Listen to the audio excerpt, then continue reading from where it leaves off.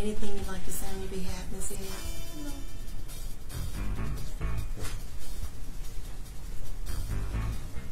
When a woman gives birth, she's closer to death than life. Her body opens up to reveal another life. It is one of the most beautiful and fulfilling parts of being a woman. A mother's job is to train and nurture her child into adulthood. It's her gift to humanity, the gift of life. Another name for mom is God. It is through our actions that they learn to love themselves and others. When a child is murdered, the usual suspect is a parent or step-parents. It's called maternal filicide, and it's defined as a child murdered by the mother, and it normally occurs for the following reasons. The mother thinks the child is better off dead to get revenge on the father. The mother can't care for her child, or the mother has been abused and neglected as a child. But you killed your daughter for the love of a bum named Brad, an unemployed, drug-taking, manipulative loser. Your beautiful daughter, Gabby, was a sacrifice you gave that bum Brad to fulfill his sick and demonic sense of love and control.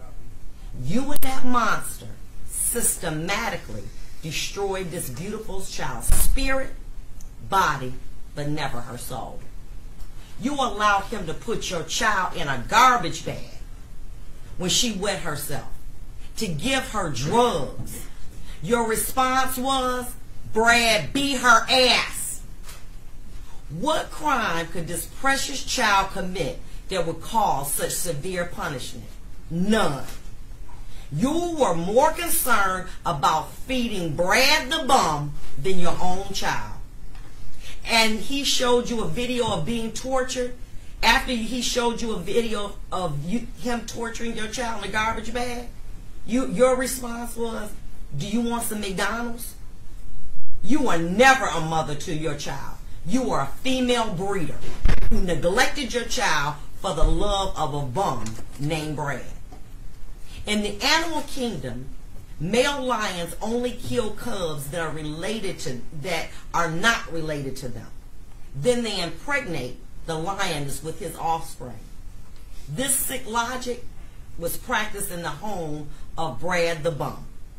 He, with your aid, killed your child and spared Zoe, which is another word for love. I disagree with the prosecutor. She never was at harm, not Zoe, because they wanted to get rid of the problem, and that was Gabby. On New Year's Eve, you both sent out visual cards of Zoe, Brad, and you. Happy New Year! But the person that was missing was Gabby, because you knew that Gabby wasn't going to make it another year. There were no plans to have Gabby as a part of your new life, and you assisted this monster in the drowning of your beautiful, precious gift. Never in my 21 years on the bench have I seen a child sustain the injuries inflicted upon her. Dental decay, burn injuries on her behind, vomit in her lungs, immersion burns, resulting in her being placed in scalding hot water, and traumatic alopecia. Her hair was pulled out from her scalp while she was alive. When the police came, the bathtub was empty and appeared to be dry. According to you, you said she puked. But what the police found is that her eyes were open and they were hazy with milk and milky. She was cold to the touch. There was blood on her arms. She had several raw red burns on the back of her feet, arms, and hands, with flesh hanging from her feet. Officer Cox also observed the child's hair to have blood in it, and the hair was only slightly damp with lumps on the back of her head. Your response was, well, you know, she likes to be in a bathtub, so she ran a bathtub, and that's how she got scalded. When they asked about why your child didn't have toenails, your response, and bruises on her, your response is, because she sits in her own piss. You always have an excuse for somebody else's behavior, but not yours. What Mr. Cripps said about what occurred to you as a child is very damaging. But that didn't give you a right to be a predator.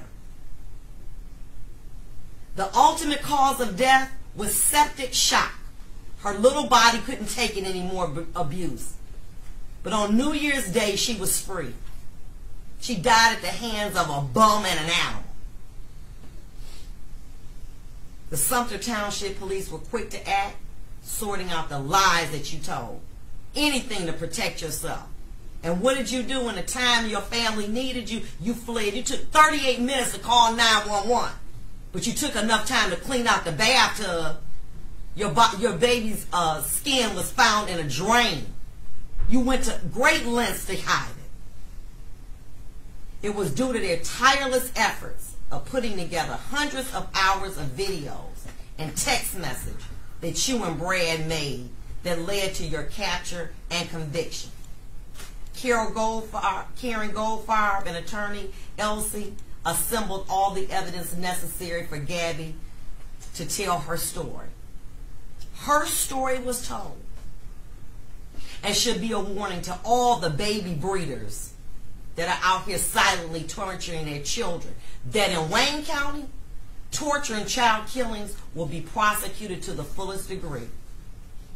It is fitting, as we embark on this holiday season, that you and Brad are where you both belong, behind bars like the animals that you are.